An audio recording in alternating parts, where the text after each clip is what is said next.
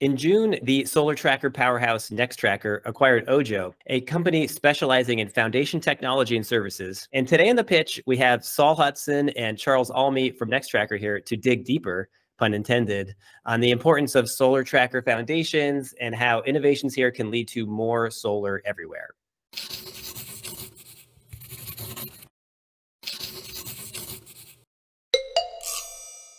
It's interesting to me how much of my conversations about solar trackers, which seemingly differentiate themselves based on, tracking mechanisms and algorithms and all that, how often those conversations lead back to just the foundations, the connection to the ground.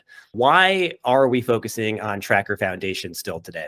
Foundations have, of course, always been a critical part of utility scale solar. And what we're seeing today, right, as you think about the diversity of terrain conditions, soil conditions that projects are being built on today, extreme variability in soil conditions, ground conditions, that the significant portion of project risk is actually on the back of the geotech conditions, the soil conditions that underpin the project locations and the projects themselves.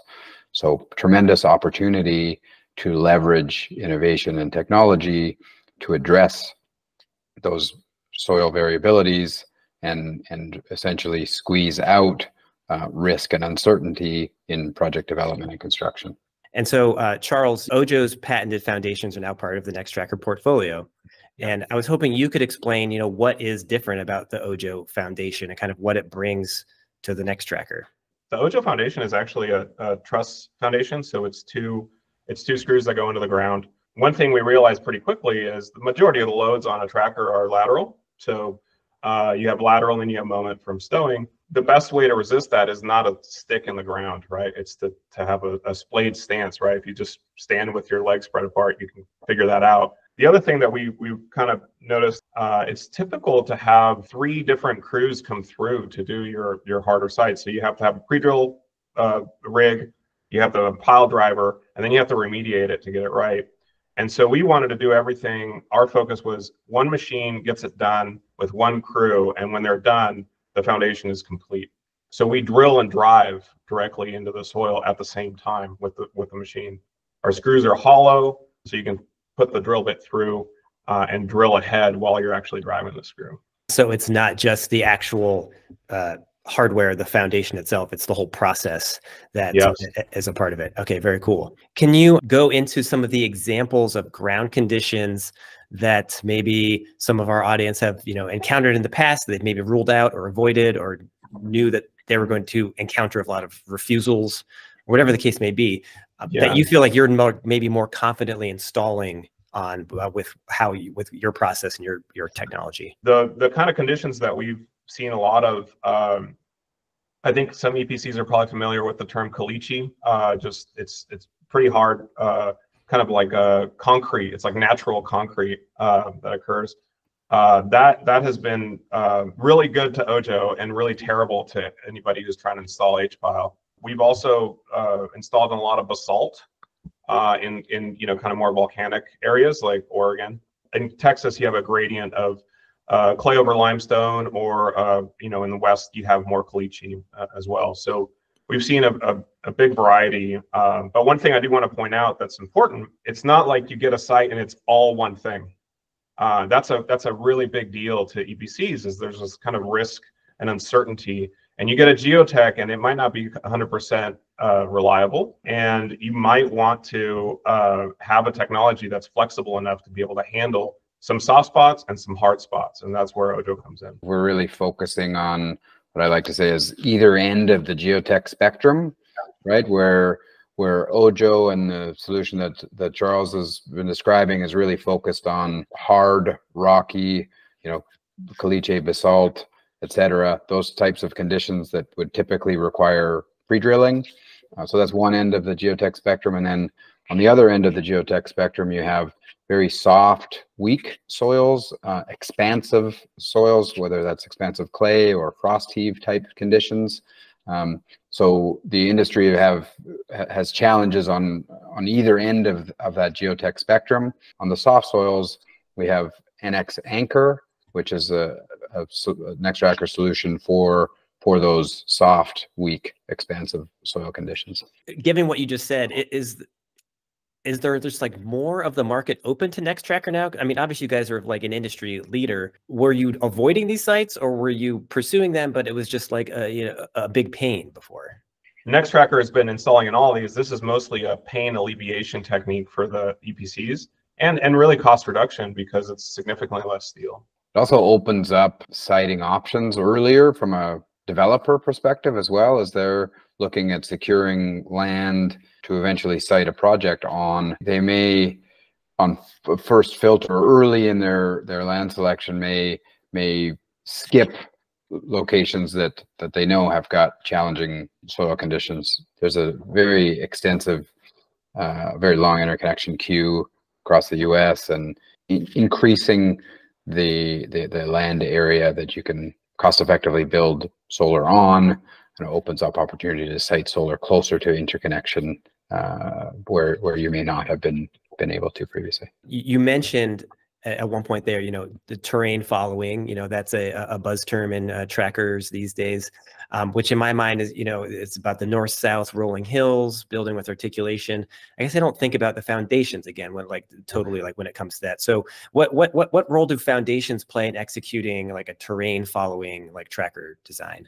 In a way, we're kind of expanding the definition of what terrain following means to include topographic, but also geotechnical conditions, right? So reveal window is something really important to the project engineers of EPCs, and that is how much variation can you have on your H piles, or basically the torque tube height above ground at any location. And with H piles, you have a very narrow reveal window. With any sort of anchor system where you have a triangle, whether it be anchor or the Ojjo solution, you get penalized a lot less for going high. So what we have is a much bigger reveal window, which allows us to go over things that we previously couldn't do. Chris, you mentioned the rolling hill nature of terrain following, but what Charles just touched on, that in a very narrow topography along a row, you may have only a 5 foot wide section that is a wash, and you need to place a pile there in order to maintain your tracker row, and to build on BLM land. There oftentimes a requirement to not cut and fill and to leave those washes as they are. So, even a terrain following tracker may not be sufficient to be able to manage that very, very narrow, deep and steep wash situation, where the Ojjo solution, as an example, certainly can. Reducing and removing grading from projects is a big deal, and I guess you guys already touched on it, but is there any more to say about how what we're doing now with foundation innovation is how much we've reduced grading? Like, are you pretty much, can you just get away with not doing it at all? In a lot of BLM jobs, it's starting to be zero grading requirement. So that's a really tough thing for an EPC, right? They get a piece of land, they're told to put as much solar as they can on it, and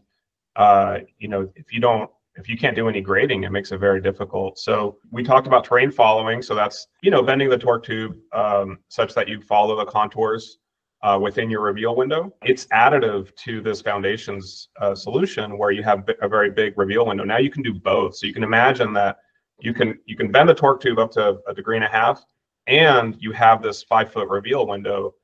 It really makes it so that you can go over very, very significant topography without doing any grading at all. So I was wondering if there are other environmental considerations too, like with an agrivoltaics project, for example, on a farm. Is there anything in terms of the approach to foundations there, or the reveal window you're talking about, that are advantages on projects like that? Another requirement that we're seeing is maximum numbers of times you can track over the same spot. This is to kind of, if grading is like a macro soil disturbance, right? You're taking away huge chunks. There's also limits now on the micro topography on the top. It's a environmental requirement now that you only track over it a certain amount of times while building your tracker, so you don't disturb the topsoil. Oh, okay. Yeah, which makes it very difficult for an EPC, right? So they have to look at it and they're like, okay, so I got I've got a foot of topsoil, then I have caliche, and they're letting me only track through there 4 times or whatever. If you have to do your pre-drill, pile driver, and remediation, you've just eaten up 4 of them before you even start building the rest of the top. So it's kind of nice to be able to do it all in one pass with one machine, just bang it all out.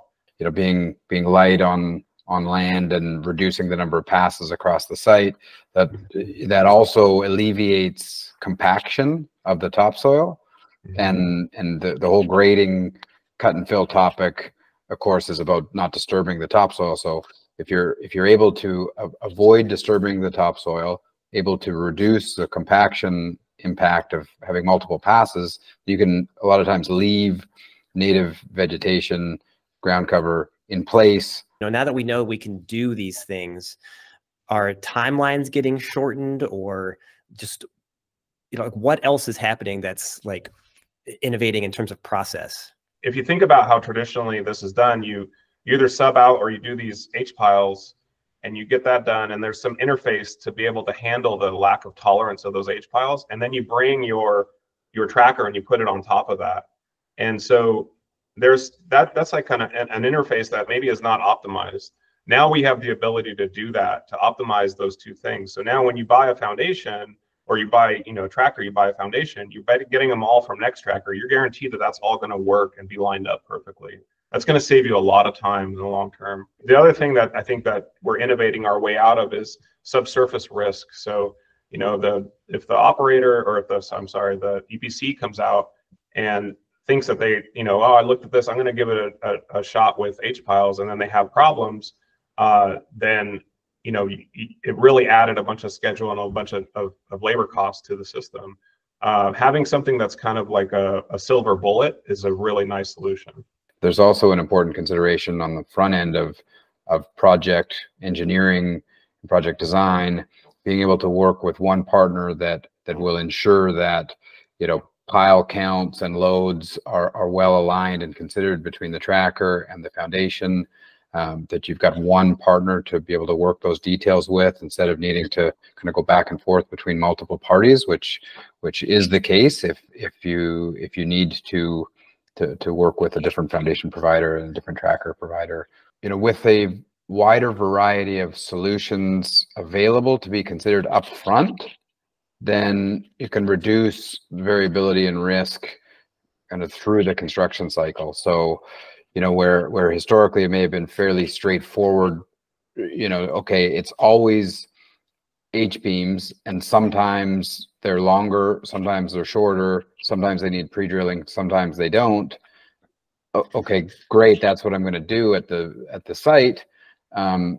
There's still a significant variability that then gets passed down into the construction cycle and into the project cycle, and a lot of contingency that's needed to be baked into projects. There's a contingency around the cost and the schedule risk that those historic approaches bring. So we're able to bring, you know, really a more optimized foundation, optimized for the specific conditions, soil conditions that exist on the site.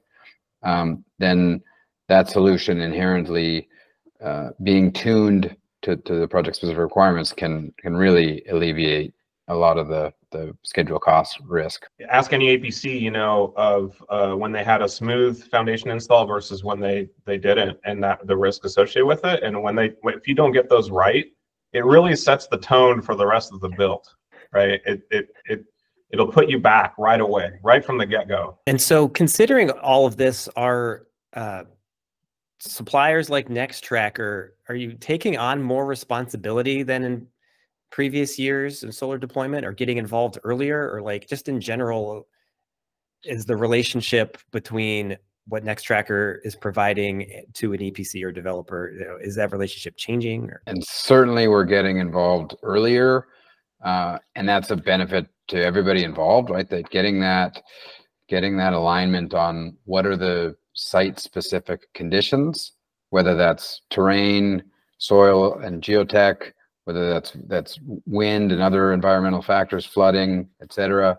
The sooner that we get involved, the sooner we can start bringing solutions to those unique challenges into the project design. Building solar power plants is hard enough, so we're trying to make at least one part of it a little bit simpler. Well, and you've also made it simpler for someone like me to understand that now I have a better foundation in how where we are with this and tracker technology. And, it's all very exciting because, as we said, there's more land opening up and, we are just opening up more places to install solar, all good stuff. So Charles and Saul, I want to thank you for taking the time to stop by and make the pitch today. Thanks very much, Chris. Thanks for having us.